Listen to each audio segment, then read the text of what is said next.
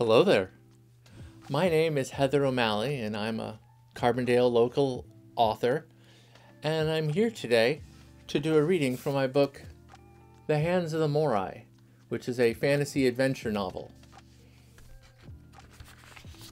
This is for the author event that's coming up Sunday from 2 to 4 at the Carbondale Public Library.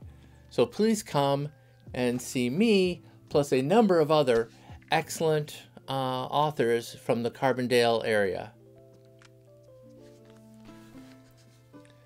Nibs drifted his way over the barren field, hanging on to a breeze that helped him stay aloft. As he flew, he scanned the few stalks of last year's crop that showed a wet tan through the melting snow to see if there was anything to eat.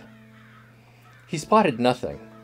The village he headed towards was part of his normal range, and was usually a good source of food. There was a wooden palisade with a ditch round it, the bottom of which still had a decent amount of snow cover on the bramble, which would have plump berries come fall. Thin rivulets of smoke twisted into the cool morning air from numerous chimneys from the various wooden buildings.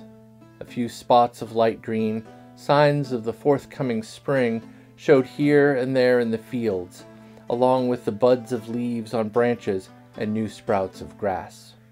One of the larger walled households that abutted the palisade was quite busy.